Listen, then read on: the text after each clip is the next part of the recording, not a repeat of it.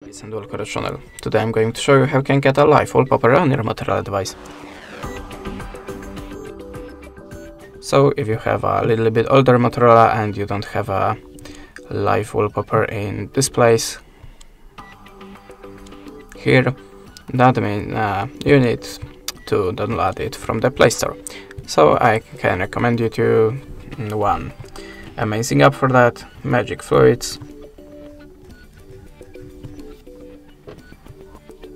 So we have to install it,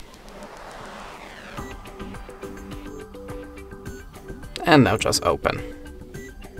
You can also download any other live wallpaper by this way. Okay, now go to the settings, and you can see that we have a lot of various wallpapers. Now if you want to set it, just go to the set as live wallpaper and tap on the set wallpaper. Choose the place for it, and now just go back to the menu. And that's it. Thanks for the watching, leave us a subscribe or a comment, and goodbye.